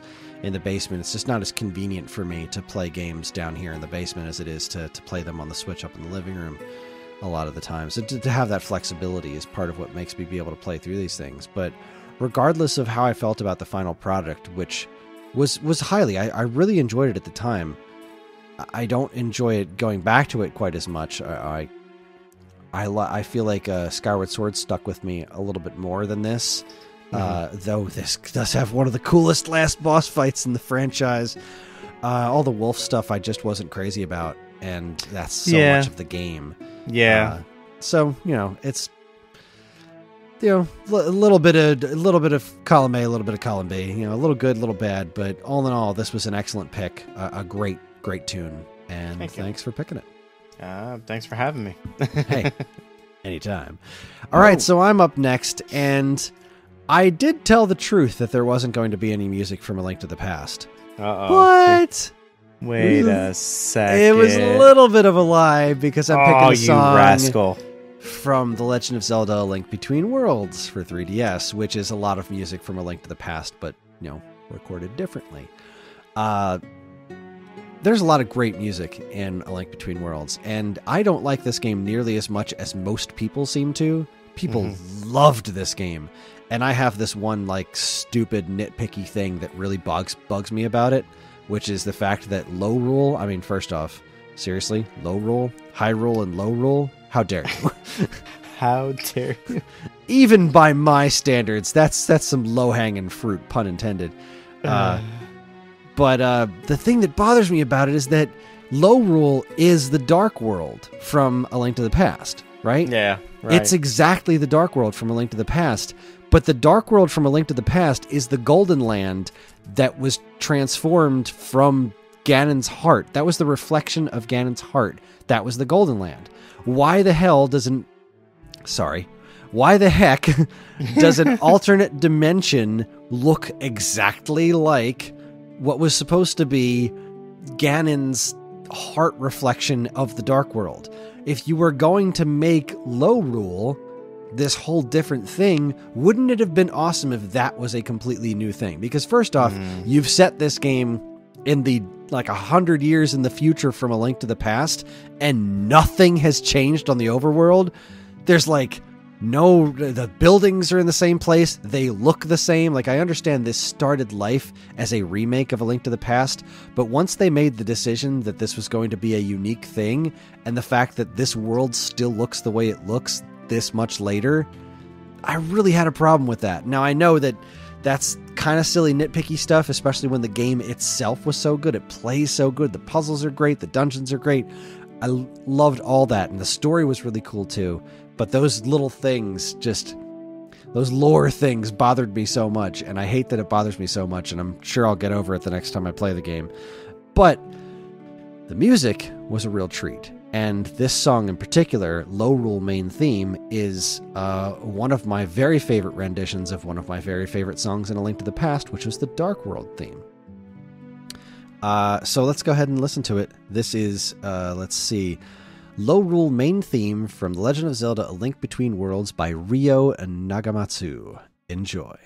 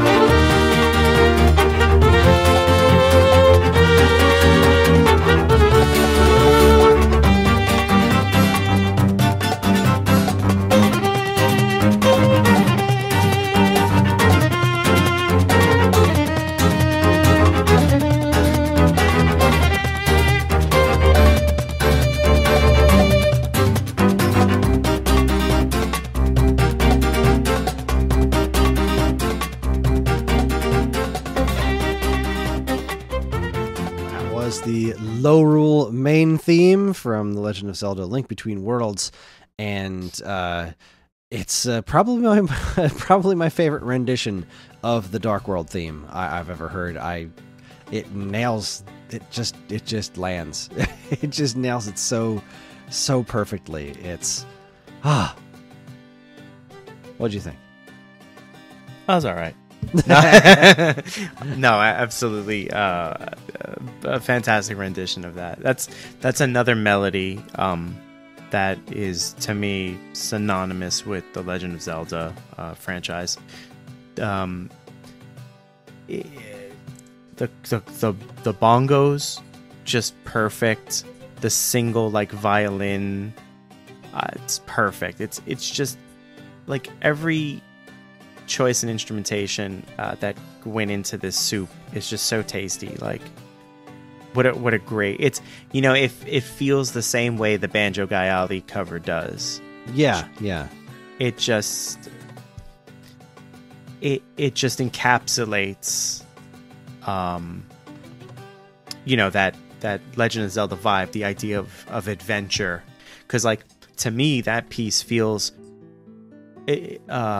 how do I put it? It feels bigger than it actually is. Because if you really dissect it, there's only a handful of instruments there, right? Yeah, it's very mariachi band. Yes, which is totally different from what the original version was. The original version was strings and whatnot, and this is strings, but very much more, much less orchestral. And right, I was going to say very staunchly orchestral versus this, take on it, if you will. And yet it still contains everything that made the original as imposing as it was, especially since it starts with that sweeping orchestral sound and then transitions into this. It's genius. Oh, absolutely. It's just such a like a, it's that thing where you take a classic and you're like, oh, I can't get much better than this, and someone's like, hold my beer. This is definitely that hold my beer moment. This is just a beautiful rendition of that classic. Just fantastic. Well, speaking of things with a bit of a mariachi vibe, yes, it's time for your last pick. Si, senor. No, I speak Spanish better than that. So, yeah, as I kind of touched on with the last track, I'm a fan of mixing genres. We were talking about how the original instrumentation of Low Rule was, or rather, that piece of music is almost staunchly orchestral, and then move up to Link Between Two Worlds, and then they decide to take it in this direction, which, as you pointed out, has a fairly mariachi vibe. I love when that happens, and when it's like when it happens and it's good, but when it happens and it's great, like, stand back. But I have a soft spot in my heart for, like, international music. I don't exactly, like, seek it out, but when I hear it, I'm like, yeah, it's like, that's so awesome. Gerudo Valley from, once again, Ocarina of Time, is again another, it's like a jewel amongst a crown. This beautiful jewel encrusted crown. It's like, I love them all, but Gerudo Valley is just one of those things. So I'm just gonna shut up. You're going to listen to Gerudo Valley from the Ocarina of Time, and you're going to enjoy it.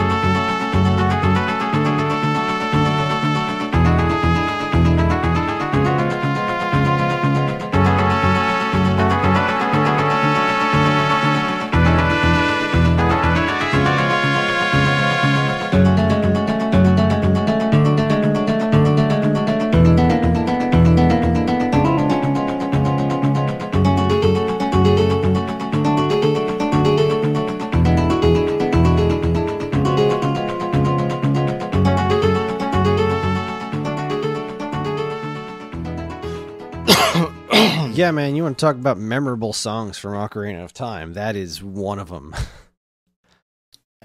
I mean, and that it comes so relatively late in the game too, where it's just, we're still going to hit you with new stuff. You think you've seen all that this game has to offer, but we promise you haven't.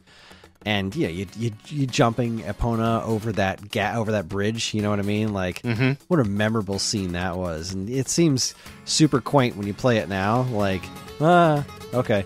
But back then, 3D playing a 3D Zelda was still such a novel thing. It was such an epic kind of thing. And this song, this song's good. This song is good. Oh, absolutely. I mean, it starts with that flamenco sound. And like I love flamenco guitar. I have such a respect and appreciation for those that can play guitar flamenco style. It's such a talent. And then the trumpet comes, and it gives you that mariachi vibe. Like, there's just so much going on here. And again, it's the 64, so as you said, like, not the best. And I can certainly hear its limitations. The percussion, if you're familiar with flamenco, it's clapping. And, if you stretch your imagination a little bit, you can certainly hear it. But it's certainly limited. And so there's a part of me that would love to hear, like, just a couple people throw together this, Banjo Guy Ali style. You know what I mean? It would, just to hear like true flamenco players just, like, I don't know, get all over it, get all up in it. I don't know. This is one of those songs that's also proven to be far more malleable than I would have expected. Like, during our Smash Brothers episode, I listened to one of the ones I brought in was the Smash 4 version of Gerudo Valley. That's just incredibly well done, but super high energy. And then, going back to the Symphony of the Goddess, the version that they played of this was, super epic orchestral, like similar to what we were just talking about with the Dark World theme. Right. They took this, completely changed the cadence of the song, and turned it into this very sweeping, epic song, and it still works. Like, this melody is far more malleable than I think it gets credit for.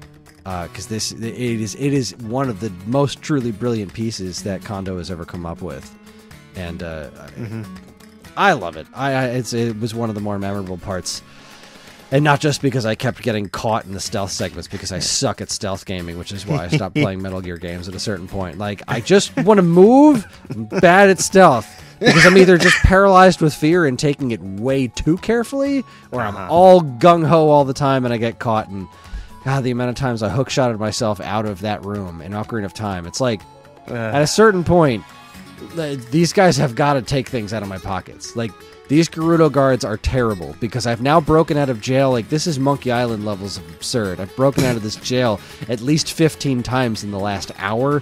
You've got a problem. Yeah, definitely. But the song itself, it's limited so much by those Nintendo 64 instruments. With the guitar sound itself isn't bad, but it's not get at those all. The trumpets in there. It's like, that's a keyboard. That's not that's a keyboard, and it ever so slightly takes me out of the moment. But not when I was playing the game originally. When I first heard this, and what sounded like this in a Zelda game before this? Nothing. That's very true. Yeah. Hey, this was just yet another wild turn in a franchise full of wild turns, and it's just one of the best songs in the franchise. Great pick. I couldn't agree with you more. All right, we're up to our last song. Oh. Yeah, but there's just so much good music, though. Right, I mean, for a week. We could have gone through, and we're eventually going to hit, as long as we're alive, we're going to keep doing this podcast, and we're going to eventually get through all the Zelda games. So, well, maybe not all of them. I'm not going to dedicate an entire episode to Faces of Evil, but maybe you do like an offshoot episode where you're like, maybe we do one where we listen to music from all three of those games for part of it. Maybe we'll do a CDI special, and I'll throw in something from Hotel Mario or Voyeur goodness, or Kether. I don't know. Threaten me with Voyeur. Oh my god. You are really like ringing some bells that got some dust on them right there. Wow. Anyway, yeah. This next song is not just my favorite song from my favorite Zelda game. It's not even just my favorite Zelda song. It's one of my favorite pieces of music ever. I love this song so much that when we hired musicians to play at our wedding, this was one of the songs that I bought sheet music for them to play. This song is emblematic of my relationship with Wind Waker. I mentioned before that when I first saw the trailer for Wind Waker, I was disgusted. I was like, this is what you showed me a couple of years ago, okay? This is what you said Zelda could look like on the GameCube. And then you give me this Looney Tunes garbage. And I love Looney Tunes, but not in my Zelda game. And he's, the moblins are chasing after Link, and then they're running on the air, and then they fall down all cartoony, and Link winks at the camera, and I was like, you have gone too far in the wrong direction here. This is trash. I was so angry. And then coupled on top of that, there was a new Mario game where he's running around with a water pack on his back, and the next Metroid game was going to be a first-person shooter by an untested American developer. I was utterly gutted at that point as a Nintendo fan. It was like, this is not going to go well. And I was so upset about it that I wrote into my favorite video game magazine at the time, Electronic Gaming Monthly, and I got Letter of the Month for that. What? So my letter was printed in that issue, and they responded like, okay, you might be going a little too far. Let's wait and see what the game is like. Super Mario Sunshine I loved, and I still love playing that game. As long as you don't try to 100% it, I stand by the fact that game has got a great personality and is a lot of fun.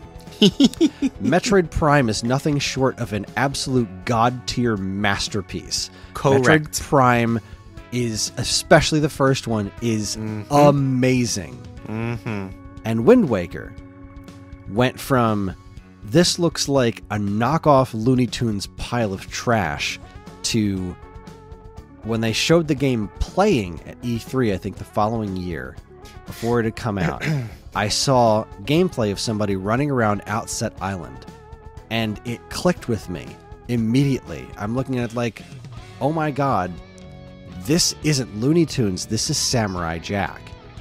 And I immediately clicked how utterly beautiful this world was. And where it looked to me like, this is nothing I want out of a Zelda game. Right. To just flicking a switch of, no, you are wrong. This is everything you want out of a Zelda game. That all you didn't even know. All you have to do is open your mind. Celtic music, not my favorite thing in the world. It's neat. I appreciate it, but it is not my favorite thing in the world. Okay. When I first heard Tact of Wind as the title screen music, it's got a very Celtic vibe to it. Right. And it was nice. It was okay. But I thought it was kind of annoying. And then when you beat the game, you get to hear the full version of Tact of Wind. And it is stunning. It is amazing. And it finally made sense to me. It pulled the melody together when I heard the rest of the song. And it taught me to appreciate what was already there that I didn't realize I liked as much as I did. And it's so emblematic of the entire game, because that's how I felt to begin with. I hate this. No, actually, I love this. I just needed to stop being an idiot and turn off my expectations and appreciate what's actually there, not what I want to be there. Right. And it's one of the many, many reasons why The Wind Waker is my favorite video game of all time. And why this song is just really sitting up there on the top of the list of some of my favorite songs, period. So we're going to listen to the full version of Tact of Wind from The Legend of Zelda The Wind Waker by Kenta Nagata, Hajime Wakai, Toru Minigishi, and Koji Kondo. I don't know how many of them actually worked on this, but that is the sound staff for Wind Waker. And it's a little bit of a long one because it is the song that plays throughout the entire credits. It's going to pull in pieces from several songs from Zelda history, and it's simply a masterpiece. Please enjoy Tact of Wind.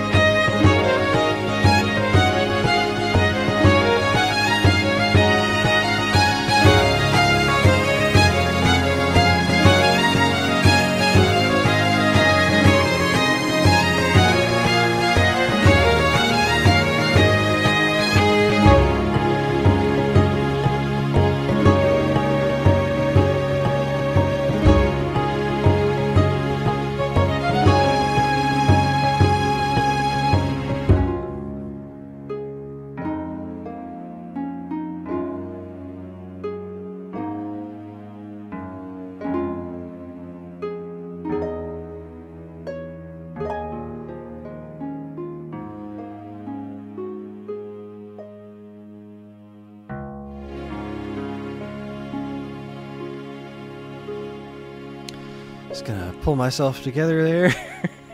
Yeah, I'm not crying. You're crying. What are you talking about? Oh my god. Oh. Okay, so I mean, I talked a bit about the experience of how this song reflects how I experienced Wind Waker in general, and there's an extra kind of step to it that I wanted to mention that culminates in this song.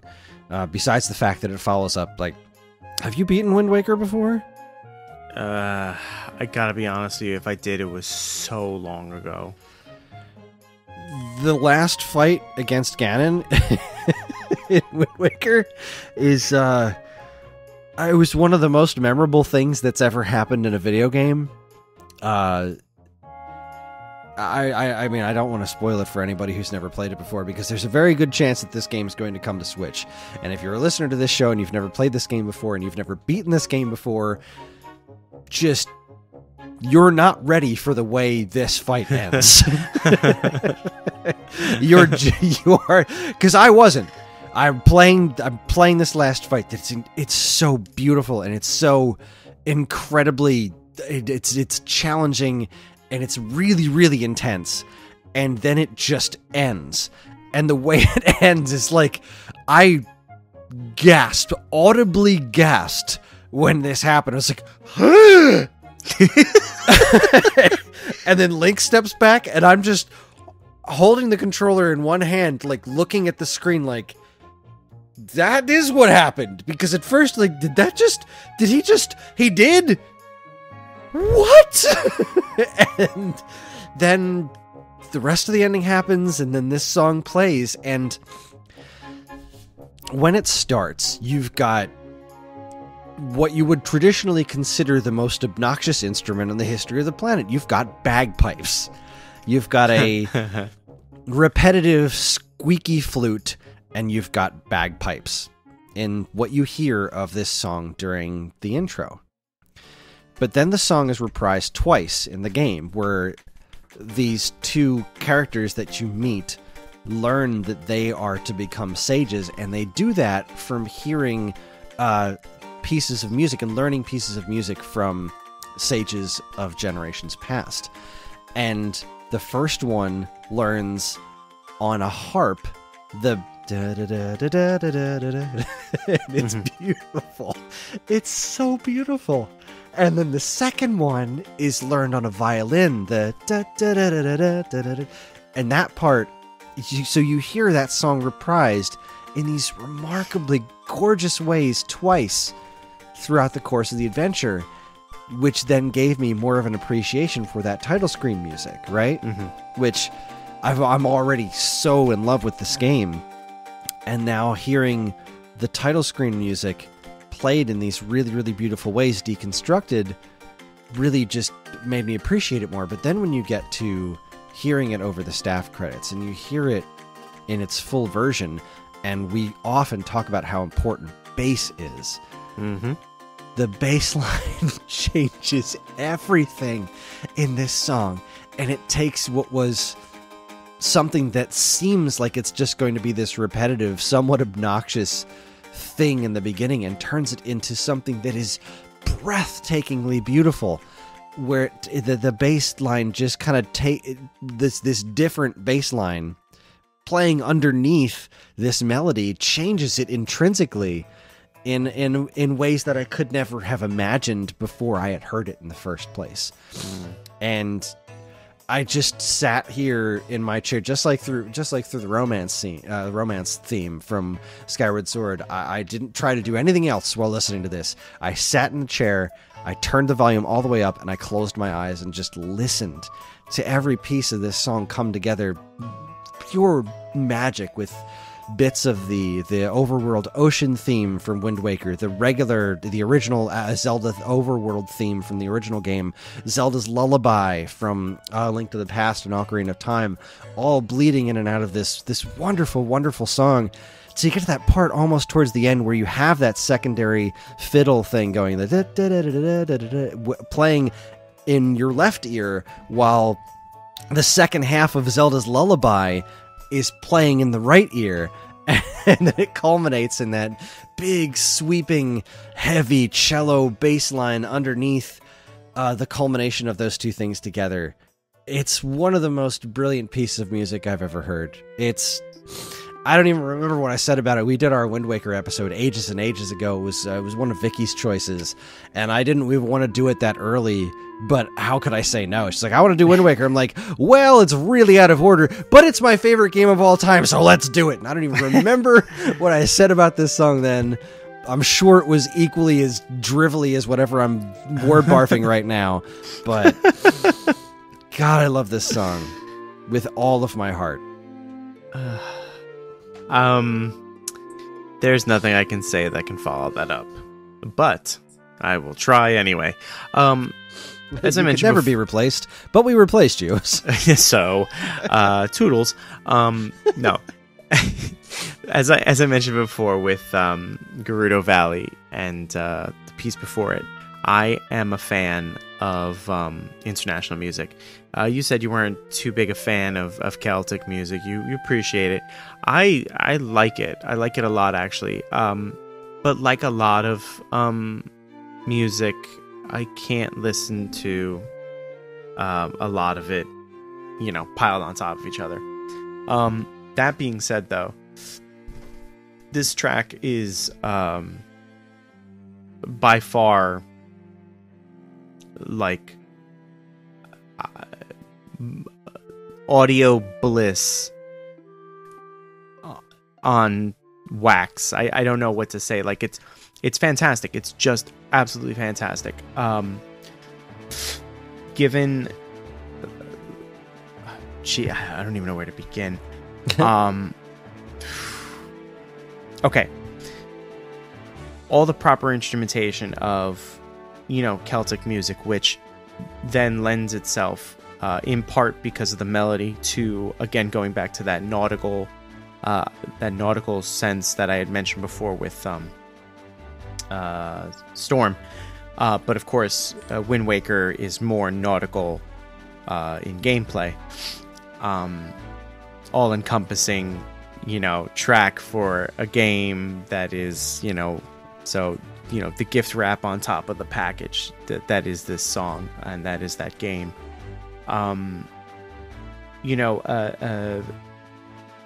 Instruments that are chosen are authentic to the style of music. Like, they didn't try and sneak something in there that doesn't belong.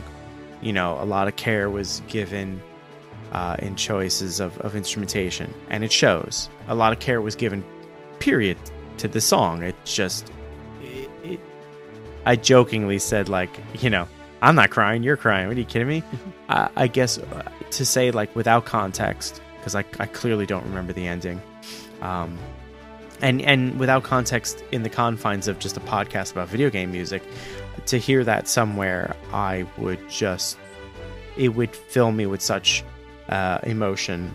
It would, it makes my head swell with visions and playing out scenarios and stuff of what I could see against this. It's what I do when I listen to music without lyrics.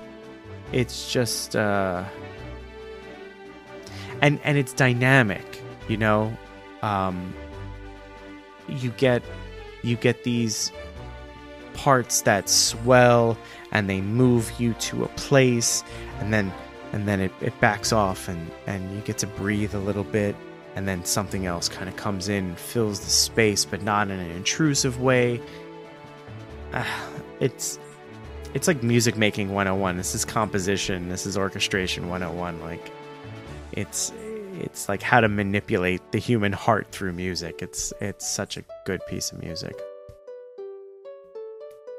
Well, I'm glad to hear that you enjoyed it. Oh, I only thought it was okay, though. I mean, like, but, it's whatever. It's always one of those things where it's you find something that where I just absolutely love a piece of music, and it always is kind of scary to put that love out there and then hear somebody else say, like, well, that's crap. Yeah, well, I think that goes with anything and everything. You're like, this is the best apple pie I've ever had. And you're like, it's all right. And you're like, you're crazy. Yeah, I get it though. But no, but to be truthful, like when it does come to things like music, you know, because music is such a universal language, and like it does so much to so many people and so many different things to people. And when it tugs at your heartstrings and you really have like a very strong emotional connection to it, again, especially with music, and when you share it with someone and you really want them to feel exactly what you're feeling, and you know, if it falls short or they don't, I know what that feeling is like. What, you don't like really? Then maybe you should listen to it again. Like, no, you should tell this. You know, like, no, it's okay, dude. Like, I get it. I totally get it. You're really putting you. It feels like you're legit, like just taking your heart out, and you're like, hey, have a look at this, and they're like, meh. So, nah. Yeah, I don't know that you and I will ever have that moment. Good music is good music. It doesn't. I don't care what it is. If it's good, it's effing good, and you know. It's going to be seen. Well, there you have it. I think that'll tie things up a nice little bow for us. That's our show. Join us next time when we will be jumping into a bit of a random pick. Yep. We're doing a lot of anniversary stuff this year. There are a lot of big anniversaries, and we're going to be covering a lot of them. But March is kind of light on those. So Matt and I are just going to pick a couple of random games. My pick is one that I've been wanting to do for quite a long time. It is Game & Watch Gallery 2 for the Game Boy Color. I'm very curious. The only Game & Watch experience I have is probably that very first, clamshell. Game & Watch Gallery 2 for the Game Boy has a soundtrack that is no business being as good as it is. So I'm very excited to listen to it, and it's gonna be a good one. Well, I will be here for that.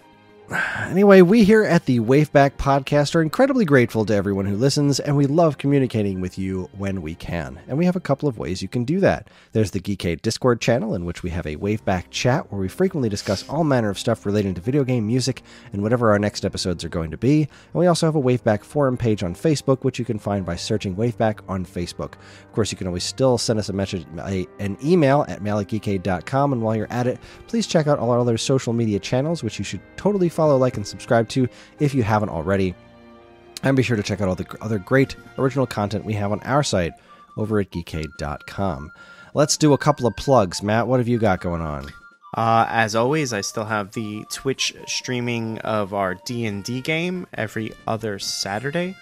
Let's see. It just gets more and more interesting as our characters attempt to uncover the mysteries that is the Dark Prince. Okay. I will plug my new YouTube show, which I mentioned earlier. Over on the Stone Age Gamer YouTube channel, I have a new show called Stone Age Gaming, where I'm going through various bits of interest in my collection and talking about them. The first they're supposed to be kind of short episodes, but the first episode I decided to do on my complete US collection of Zelda games, and it's about an hour long. Oh, Jesus. So, if you got the time, watch it in a couple of chunks. You don't have to just sit down and spend 50 minutes watching me yammer on and on. But, either way, check that stuff out. I'm putting a lot of effort into it, and I'm really happy with the way it's coming out. Nice. So we're going to leave you tonight with a bit that came off of the Legend of Zelda 25th anniversary bonus CD that came with the Skyward Sword release. You got the special edition, you got the bonus CD, and this is the Legend of Zelda 25th anniversary medley. I can't believe this is from 10 years ago. But it's a pretty wonderful medley of a bunch of songs throughout the Zelda franchise. It's a little bit of a long piece. It's 8 minutes long, but it's 8 minutes of pure Zelda joy, and I can think of no better way to leave off our Zelda anniversary celebration for this year. Thanks, everybody, for listening. Enjoy, and we'll see you next time.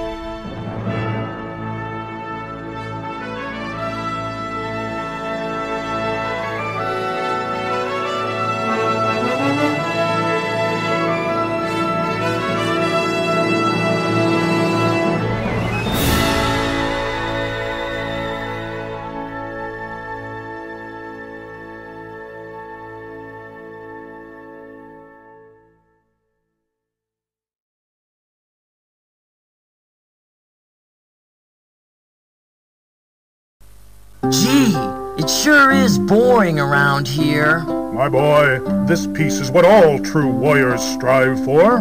I just wonder what Ganon's up to. Your Majesty, Ganon and his minions have seized the island of Korodai. How can we help? It is written, only Link can defeat Ganon. Great! I'll grab my stuff!